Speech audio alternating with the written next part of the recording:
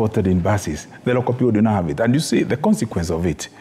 We could see it in the Meru Stadium when the BBI team went there. You could see people are completely disconnected. People are bussed from Laikipia, from Nakuru. That is the region, Mount Kenya region. Then in Kisumu, Homa Bay, Migori, and Siaya, people are bussed again to Kisii. So, in a nutshell, what has happened, and the report that has been presented by Kalonzo Musyoka and Kimani Ichung'wah is actually a fraud. And it is something that needs to be investigated. It's only that, unfortunately, EACC, again, like in the past, captured by the mercenaries of political falsehoods. Otherwise, today, EACC should be investigating how money was appropriated, who was paid what at Bomas, for what intention, why is there no transparency? Who is facilitating this?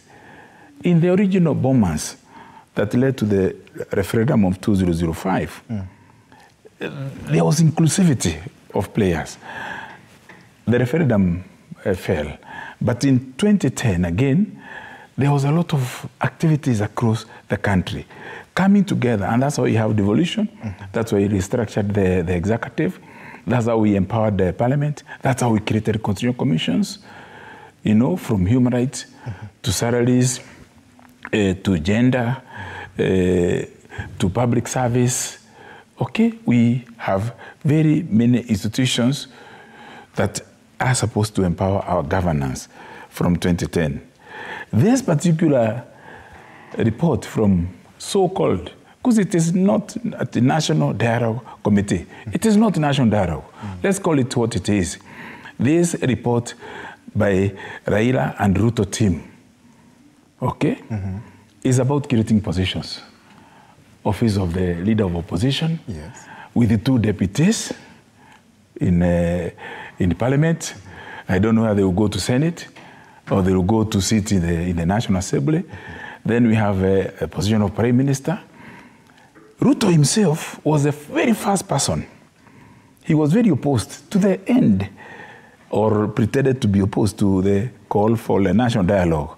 But he was the first yesterday in church to say, I have seen the highlights of this report, and therefore they are welcome. I endorse them immediately. Because he said the report is good for the country. It's good. When did he read it? Then Raila today was saying somewhere, I think he was somewhere in Kisumu, yes, he was saying that he has not read. They are going to convene on Wednesday, the day after tomorrow, to give a report.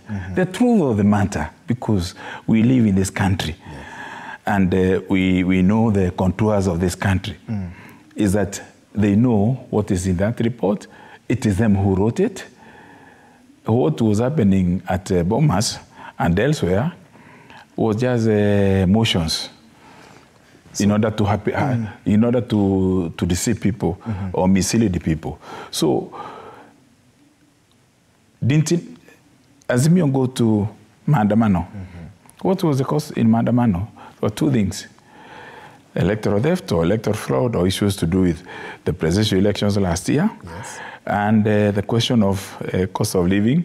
But when the list of issues to be discussed was presented, the cost of living matters were sidelined until we made a national outcry, and then it was included. Today, it is absent.